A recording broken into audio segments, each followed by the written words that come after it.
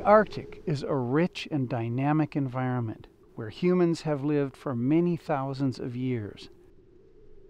As unprecedented changes sweep across the far north, scientists are working, along with Inupiaq people, to better understand the ecology of this polar sea, focusing on the smallest animals on which everything else depends. All these changes that are occurring in the Arctic, in reality, are occurring across the whole Arctic, not just Alaska. So there's a lot of studies that are going on to try and understand that, because this is a whole swath of people that are being affected by these changes. The climate is warming. The ice that we normally associate with the ice cover in the Arctic Ocean is going away, and it's melting. And so that means that there are longer periods in the summer without ice than there have been in the past. So that makes it more feasible to start developing oil and gas leases on the outer continental shelf. It's opening up passageways between North America and Asia, North America and Europe. So there's increased vessel traffic.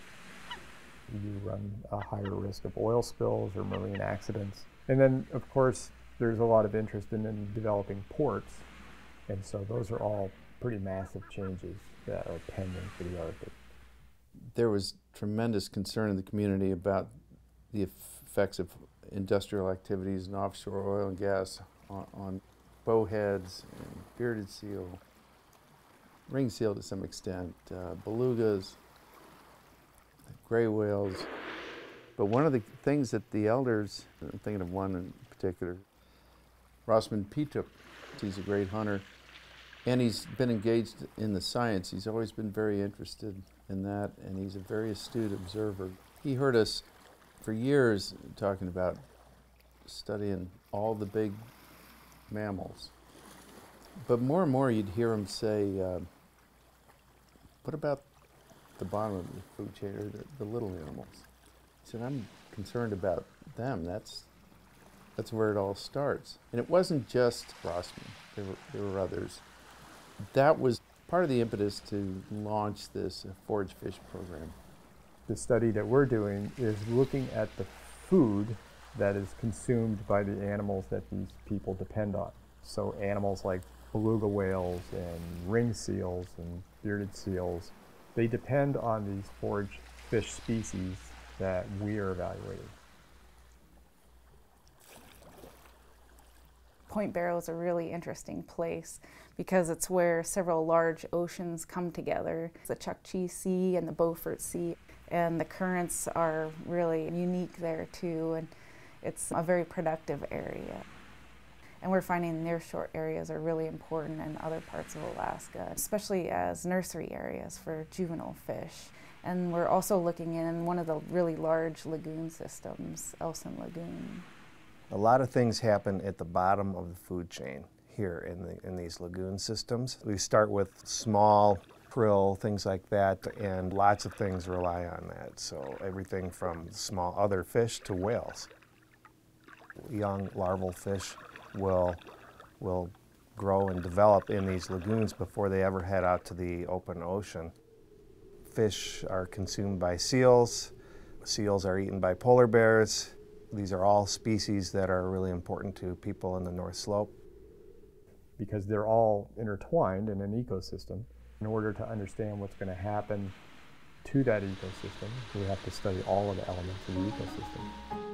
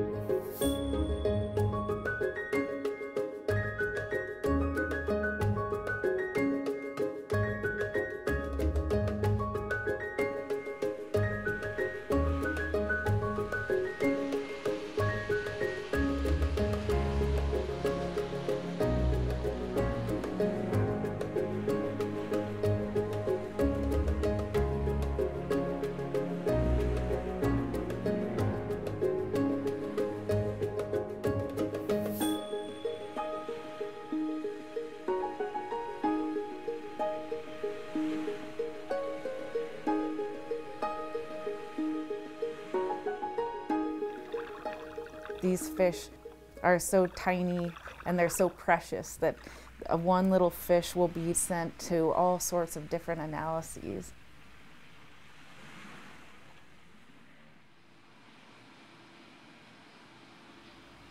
We're interested in two types of cod. So there's Arctic cod, the dominant fish in around Arctic waters, very important. And then they have a cousin called saffron cod, another important fish. And what we're finding is that Arctic cod are really, as their name implies, really like it cold. And if it's not cold, they don't do too well. They shut down and they will die at these warmer temperatures. And in saffron cod, what we're finding is they're very well adapted to handle a large range of temperatures. And that's an important thing to know, because we have two fish that live in the Arctic that are going to probably respond very differently to changing temperature. Probably the most important aspect of what we hoped to achieve was to not only do science, but to do science in a relevant and meaningful way. Go and ask, is there information that you need, or is there information that we can provide, or should we think about the questions we have in a different manner, using context of thousands of years of knowledge? We could not do this without the North Slope Borough. They have provided a tremendous amount of logistical support for us and a tremendous amount of local knowledge that we rely on. Not only the North Slope Borough, but also the community at large. We've tried really hard to engage, particularly with the kids.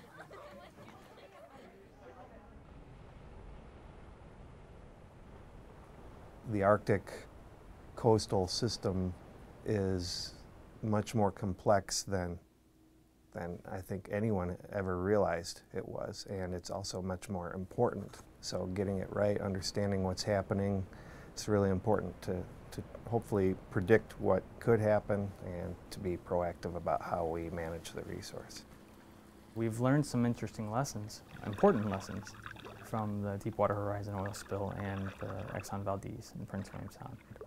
And we really understand how critical it is to have this information before an impact.